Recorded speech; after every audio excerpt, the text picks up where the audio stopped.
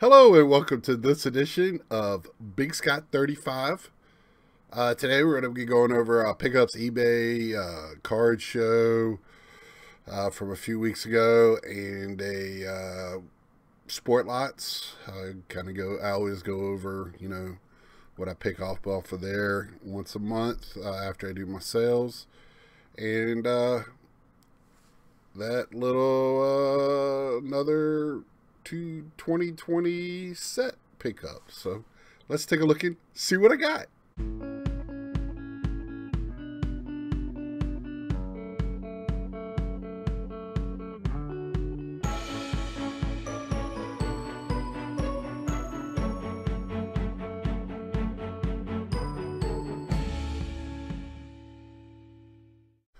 All right, first thing, a little quick. I did another box break for case break for update.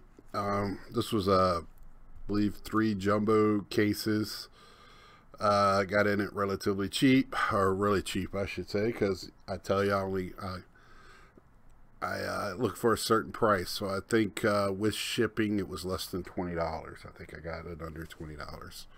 So these are the bigger cards I picked up. Andre Jimenez prospect, and these are going to be Mets cards, believe it or not. And I think this guy has a bright future. One of my all-time favorite players, David Wright.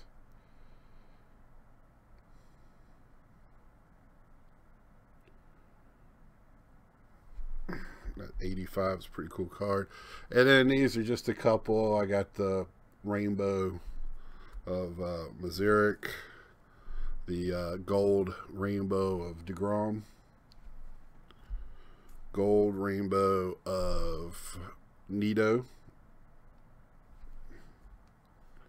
and then the 1970s decades best of Tom Seaver, which is not a huge card, but I just thought it'd be fitting since we have not too long lost him. So, and next is going to be so I sell on Sportlots. I call it, I've joked about it being penny slots.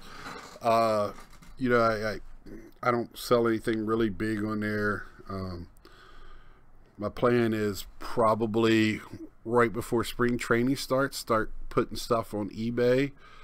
If everything I haven't heard a lot of horror stories, but that's my plan. So this is what I do as I sell, and I've been working on my Mets project. So I pick up these 60s Mets cards, sell a bunch of cheap ones to pick up some vintage, modern cards for vintage. Choo-Choo Coleman. This stuff's not cheap, I can tell you. And the hide of short prints, man, those cards, even just no-name guys in that one. This is a pretty cool one. Casey Stengel and Ed Kranepool. I know in Mets fans, that's a pretty cool card. Mike Joyce. Al Jackson. Jim Hickman.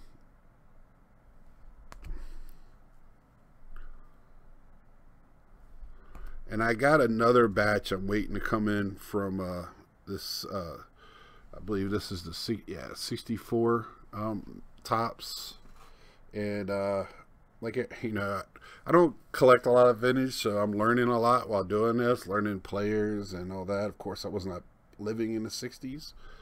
But I got another lot coming in, and that'll be my first 60s complete year.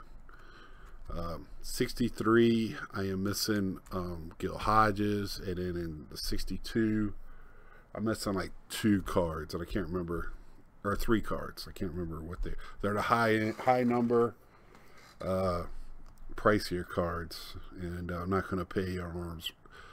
That's something I'm gonna probably have to pick up in person, raw, out of a book, where these vendors a lot of times have those in books, and it'll be pretty beat up. Then I went through and was looking for some of the update and other stuff that I didn't have for this year. I have this one, but I have one for my team set now, and I have to have one for my Gary Carter set. It's kind of funny. Strawberry. These are like the Legend short prints. And then here is some just update that I picked up. No big deal. I mean, I don't have to go through all of these. It's just Mets. Hate to bore y'all with that, you know. For some reason, this card here, I saw it on About the Hobby or something like that podcast on their Wednesday show where they were talking about this card, and I was like, you gotta be kidding me.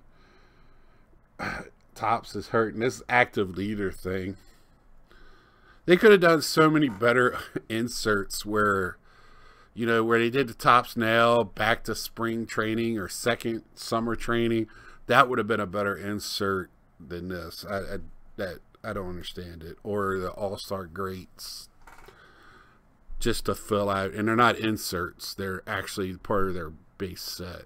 So Frank Thomas Legends card, which I already had, but like I said, if I go through and I see this is my second Gary Carter, told you I've had two. This Cal Ripken I did not have, and what I do is, so that guy had the Frank Thomas and the Frank Thomas card, and then I went on his site and I saw the Gary Carter, and then I saw this card. I was like, well, heck. And then, you know, it's just a good way for me to pick up cards I don't have, and cheap. I mean, less than $1 to get 3 cards, and it was like $1 shipping. So for like $2, got 3 cards. Cal Ripken short print Legends card. Another one for the same year. One's an update, and this one's Series 2. And again, these 3 are from all the same seller. I'll find something, and then, you know, I'll look to see if they got a Mets card that I need for my flagship project that I'm working on. So always working on that. Next is going to be a few weeks ago I went to about 2 hours away, there's a card shop, and I talked about picking up a box from this guy, and he also has boxes and boxes, a lot of good like 90s stuff that I don't see anywhere else. Early 2000s for cheap. A lot of times it's like 3 cards for $1 or whatever. The more you buy, of course, the more, and then he gives you a discount on top of it. Well, these are the cards I picked up in there. There'll be some cap stuff here. This is Ovechkin, if we can get this to zoom in properly. Another nice Ovechkin Artifacts card.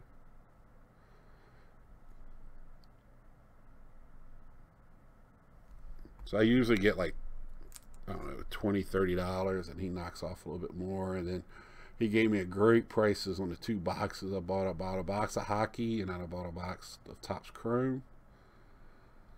And then we chit-chatted about the prices of boxes and how he was going about, because this guy does a lot of boxes. He acts tables for box breaks. He'll record them for his Facebook page. This one I really like. John Carlson Allure, and this was I couldn't believe that I found it. I mean, it's just a beautiful card. I mean, you know, hockey's one of those sports where the big names are the only ones, I guess, that make money, and rookies. But John Carlson, for Caps fans, big card. Then I filled in some David Wrights. And he has them by team, and then he also has them by stars.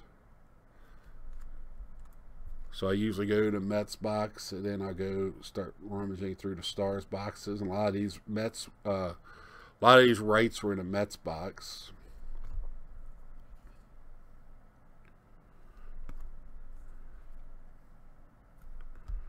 You know, a bunch of 90s and early 2000s that I did not. I was collecting, but I just didn't have a lot of this in my area. If it wasn't base Tops or Upper Deck or whatever was still making just basic cards, it was tough for me to find it. Piazza, which was in the Mets box. Look at Upper Deck UD Choice, just beautiful card. Look at that blue for that Mets. Love finding Piazza and the Mets stuff.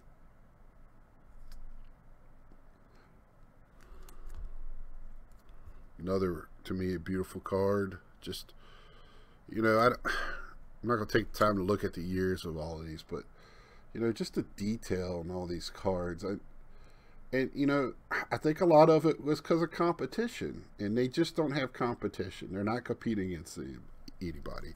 I bring it up. I used to be a huge wrestling fan. I am still somewhat, but I don't watch it because when WCW left, WWE just fell off, and all they want to do is sell toys and enlarge their empire, and it became a cartoon again, and it wasn't very entertaining. And McMahon doesn't listen to his fans, so I just tuned it out. Now AEW's back, and whenever they get fans, I'll probably start watching it a little bit more steadier. I keep up with it online. Love these power players. I pick these up when I can. I got a Frank Thomas like this, and I believe Cal Ripken maybe. I love his perennial all-star ones too, man. Beautiful card. I just love that.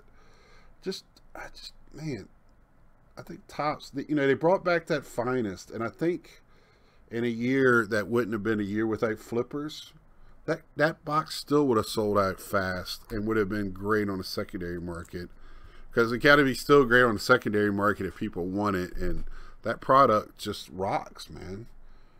Clinic, I'll get it right in a minute. The guy that I've been watching, he was a Met, now he's a Mariner. Terrible trade. And now even worse, Robinson Cano out for a year for PEDs. I think this is the second time. So the Mets should just cut ties with him. Carlos Cortez is still in their system. Talking about Topps finest. Doc Gooden. And of course, you know, I have to get some Gary Carters. Got to get the Carters. Love this. I pick this up every time I find it. Love this version of this, you know, 1970s remake. I think that is an auto out there floating around of that as well from that year. Never seen this card before, and I just thought it was beautiful. Gary Edmund Carter from Legacy Cuts. 82 Fleer, which a lot of people don't like. I love 82 Fleer. I love 81 Fleer, even with bad photography. It just reminds me of the 80s. I was a kid of the 80s, and you know, that's the way photography was in the 80s.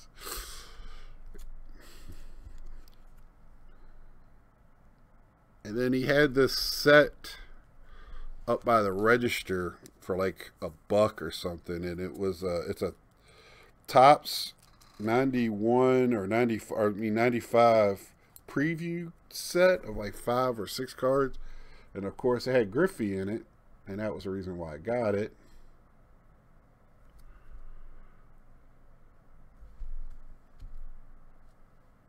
Mike Devereaux, which that was, I remember when that card first came out, when I was around when that came out. That was a card everybody looked for. Hernandez, and being in Baltimore area, we saw Devereaux play, right? Larry Walker, him going to the Hall of Fame. This card should be a pretty good card. Mike Piazza. I guess it was like 10 cards. Greg Vaughn.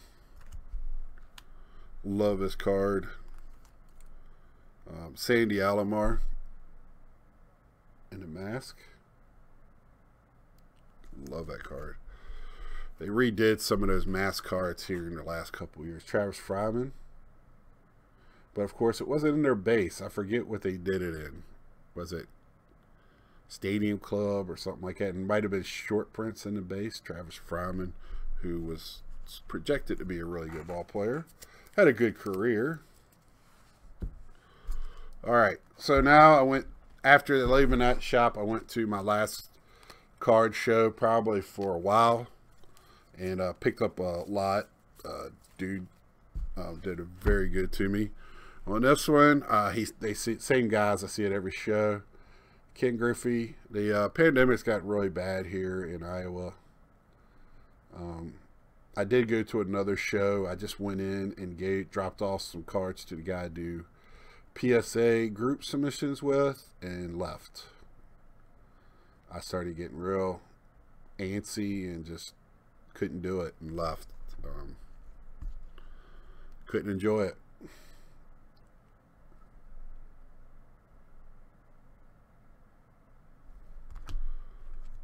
Got to pick up the Gold Cup, Jose Canseco. Very good. I mean, this is definitely a grade option. He had a ton of them. Pete Alonso and the Diamond King frame.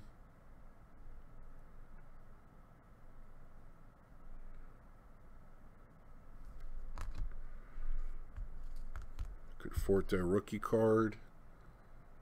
Which, man, if he comes back next year, that's the Conforto, the 60 games that we've been looking for as a Mets fan. Darryl Strawberry. Really like the Sluggers edition. Leaf rated rookie, Bo. And I kind of looked at this. The baseballs look centered. They're on the top edge. You can see it's a little whiting. I don't know what that would even grade, but the centering is great on it, I thought. Just the eye appeal of it. So that'll go into my first stage of grading. I don't know if it'll make it much past that, but I also picked this card up, which I have a bunch of in my grading box, which one day I'll go over how I do that. I just purged a lot of stuff out of my first stage of PSA yesterday, and it went on Sportlots. Love that Bo Jack. Look at that Bo. And then, of course, love the Diamond Kings. Darryl Strawberry, the Strawman, which has many meanings when you talk about the Mets guys from the 80s. And then the Chipper Jones rookie card, man. I picked, like I said, I picked that stack up, I believe, for $12 at the show. And then that same show, there's a guy I do a lot of business with. That's who I sold my Mike Trout rookies to. Pick up a lot of auto stuff from this guy. He's actually the guy I do my group submissions with. And I showed these off on my Instagram when I got them. Bulade, and a 10 chrome. Number 1 draft pick, or number 2, because I got the number 1 as well from last year, and then Adley Rushman. And got a good deal on these. I feel like I did, because I think these 2 cards have, you know, in the day, I say I'm a collector, but of course you always want your stuff to go up, and we always talk in terms of money and value. I'm high on these 2 guys, and I think their value can only go up. And you know, let the flippers get the what's his face from the Yankees, and I'll get these guys, because I think they got a better shot. And then my big boy pickup. Well, let me talk about this real quick. I teased it in the beginning. This is the complete set from Target, their second. It has plus and 2+5 rookie image variation cards. So this is my second set of this. I don't know what that 2+5 rookie image. I don't know. Oh, and this has got the Chrome rookie image variation card in it. So a little bit different. I don't know if I got another one over there too, and I just don't know if this is going to be something I open or not. It's 2020. I just wanted some cards to kind of commemorate, and I got it at Target for the price $49.99 or $59.99, whatever. Was not going to overpay for the set. That was just ridiculous. The Walmart, Topps knows what they were doing. The flippers went crazy, and they put those ones in Walmart knowing darn well what was going to happen. And those cards, did not last on the shelf long. And then this is my big boy card I got. Pete Alonso cards coming down like rocks. They're just sinking fast. This is a 9.